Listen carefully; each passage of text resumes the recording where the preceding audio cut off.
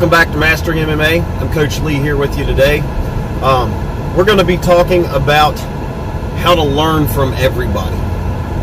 So I have this conversation with a lot of my fighters, both people coming in brand new to the gym and the experienced guys.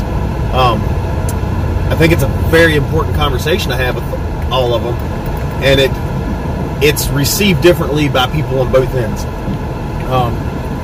I was told this early on in my career, and it really stuck. It made a lot of sense to me. And then as I got further down the road, it made even more sense. I was told that sometimes you got to be the hammer, and sometimes you got to be the nail. So basically, what that means is sometimes you're the one just getting beat up every day in, day out. You're just doing all you can to survive, right? That's the new guy in the gym. And sometimes you're the hammer, where you just come in and beat on people all day, right? It's all day, every day. You know, it's not even a thing most of the time. It's just you go in there, you do what you do, you go home. So the thing behind this is you got to be able to learn both ways, right? So as a new guy in a gym, you're gonna be the nail, right? You're gonna get beat up a lot. A whole lot. So you're going to learn to defend. You're going to learn to do stuff like that. And here's the other thing that people don't get is, like, a lot of new people are worried that they're holding back the more advanced people. And in some cases that's true, but it's not the new person's fault. Let me explain that a little bit here. So the new guy, right, is there to be the nail. That's your job. You're the nail. That's not saying, just give up, let them have it, right? Fight to the best of your ability, whether you're striking or you're grappling or whatever. And that's not saying try to knock your opponent out, right? Under control, right? We're sparring. We're not in a fight. But do the best you can, right? Even though you're the nail, do the best you can. And even though it feels like you're not getting anywhere, I promise you, you are. You are slowly learning how to defend stuff, which will come into play down the road. If you didn't go through those steps, then when you get down the road, you would get caught with so much dumb stuff. Even though you had the ability, you would know all these subs and everything else, you would just get caught with dumb stuff constantly because you haven't learned that ability to defend and scramble, things like that. Also, you'll kind of learn to see stuff coming, right? The more you get hit with the same things, the sooner you'll see it coming, which once again plays out coming down the road. So that's your job as the nail, right? And the people you're worried about holding back, the hammers, right? The guys on the top end, they can learn from working with new people too. If they're not learning from working with new people, then that's on them, 1,000,000%. So when I'm in the gym, generally I'm the hammer. I travel around to find people to push me. Whenever I get a chance, if I got a day off or something and I can get into a different gym somewhere and get with guys that are going to push me hard, I do that. Not saying there aren't guys at my gym that can push me, but for the most part, I'm top of the food chain there. I'm not getting subbed very often at all, which is a downside to being in a small gym in a small town.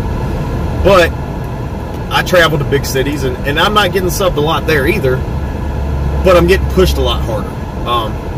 I'm getting in more dangerous spots. I'm finding stuff that works on these other people doesn't work on some of them, and I got to make minor tweaks. And a lot of times it's stuff that I'm using isn't working on these guys, but by the end, it's getting closer because I'm figuring out the minor things that need to be adjusted. So with that being said, when I'm going with a new guy, I can still be learning because I can be working on my new stuff, right? So let's put this in three levels. You've got your people that you're way better than. You've got people that are about your level, give or take, and you got people that are way better than you, right? And you'll play in all of these levels, depending on where you're at. But so the new people, right? I can start something I just recently learned. Sometimes I can hit it right away on new people, right? If it's something more complicated, I am going to have to work out some of my problems on the newer people, right? The close to blue belts. Sometimes it's the blue belts. You know, it kind of depends on where you're at there. Or if I'm striking my new combo, I might get caught by the new guy a couple times until I figure out the timing on it, or you know, a little change in angle or something. But if I were to try that against the experienced guys, you know, I might be striking and I'm trying on experienced guys, I might be getting kicked in the head, right? Because I'm putting myself way out of position. Or if I do that with the new guy, I can usually they're not going to be able to counter or to capitalize on my mistake as I'm learning this new move. Same thing with grappling, right? If I'm with another hammer and I'm trying something brand new that's kind of complicated, chances are I'm getting strangled or caught in an arm bar or swept or whatever the case may be. They're going to take advantage of the mistakes they see quick, really quick, right? Where if I'm going with the new guy, they might not even see the mistakes yet. And if they do, they might not be able to capitalize on it fast enough before I realize the mistake and I can correct it. So, in general, when I'm learning something, and you'll run into stuff that you can immediately throw in when you're going with the hardest guys in the gym, right? Some things just click for you. But in general, it's kind of a process as you move up, right? So if you're the new guy, don't feel like you're holding that person back, because if you are, it's their fault, not yours, right? They should be working on their new stuff. They should be trying things out. They should be helping you. They should be teaching you, because teaching somebody else will help you learn. And it'll help you figure out why you do some of the things you do. So the hammers need to be doing that, right? They need to be working with newer people to start implementing stuff in their game and moving it up. And not everything has to be done that way. But the other thing the hammers should be doing is helping the nails learn to become hammers, right? If I would go into the gym and just tear everybody up and not try to teach other people to get better, then they're not going to get better fast. Obviously, they're going to figure some things out on their own. They're going to get better. Some other people are going to add to it. But I go in there to try to make everybody I can the best they can. And I want them to get there as quick as possible. One, because I enjoy doing that for people. I get kind of like a warm feeling off of knowing I showed somebody something that's made a big change in their game. On top of that, the quicker they get better, the quicker they can be challenging for me, right? They still might not be coming close to subbing me or putting me in a bad position sparring or whatever, but they're not just kind of a moving heavy bag or a slightly better than the grappling dummy thing. So we've got to you've got to bring your guys up as quick as possible, skill-wise, right? So that you keep bringing people up the ranks and keeping them coming through. So basically what I'm telling you is learn from everybody, right? If you're brand new at the gym, right, you're going to be even with the brand new people. But after you're there a couple months, there's going to be brand new people that you're better than. And you still might not be the hammer, but you might be the hand that's holding the nail, right? You're moving your way up to hammers. And there's going to be different levels of it, right? There's different size hammers. Obviously, there's guys out there that are way, way, way better than me. But in general, I can walk into a gym and hold my own. I can't remember the last time I walked in somewhere and just felt completely overwhelmed by how much further down I was on the skill level from other people. And I've been to piles of gyms.